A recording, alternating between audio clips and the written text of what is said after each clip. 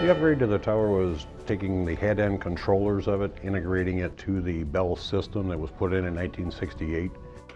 From an old analog system to a digital controllers to where we're able now to be able to access the system from different access points. Different computer systems now have access to it. Certain phones you can bring into it with authorization. We had a lagging problem with the old controller.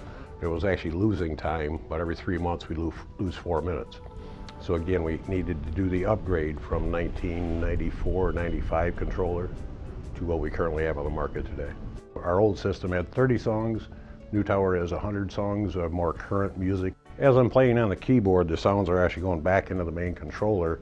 And on the little micro SD cards we can put in there, we can record any music or actually take an MP3 off of the radio, put that into the controller now and actually play that song through the bells. Basically, we're able now to come up with a better variety of music for the community. Every day at 12:05 we play 1 to 2 songs. We can play a wide variety today over what we had previously. The community has made comments, and Dr. McMahon and other people on campus are happy to hear it playing music.